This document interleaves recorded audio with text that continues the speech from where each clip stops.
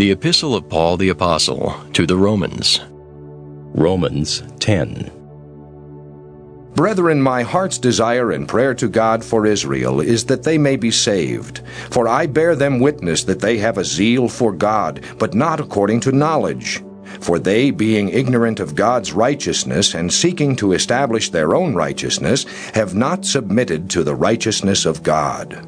For Christ is the end of the law for righteousness to everyone who believes.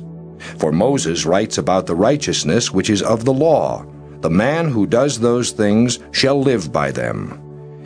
But the righteousness of faith speaks in this way: do not say in your heart, who will ascend into heaven, that is, to bring Christ down from above, or who will descend into the abyss, that is, to bring Christ up from the dead.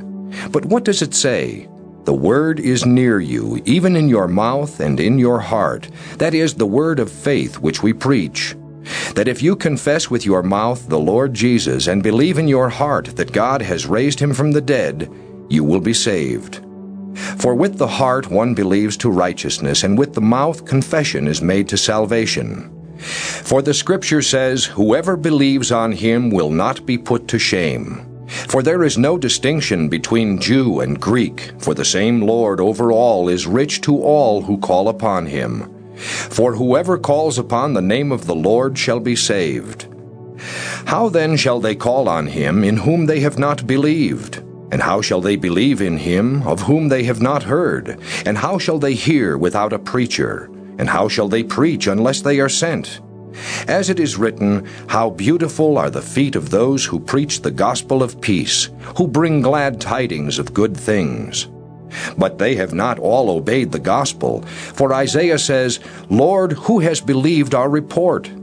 So then faith comes by hearing, and hearing by the word of God. But I say, have they not heard? Yes, indeed. Their sound has gone out to all the earth, and their words to the ends of the world. But I say, did Israel not know? First Moses says, I will provoke you to jealousy by those who are not a nation. I will anger you by a foolish nation. But Isaiah is very bold and says, I was found by those who did not seek me. I was made manifest to those who did not ask for me. But to Israel he says, all day long I have stretched out my hands to a disobedient and contrary people.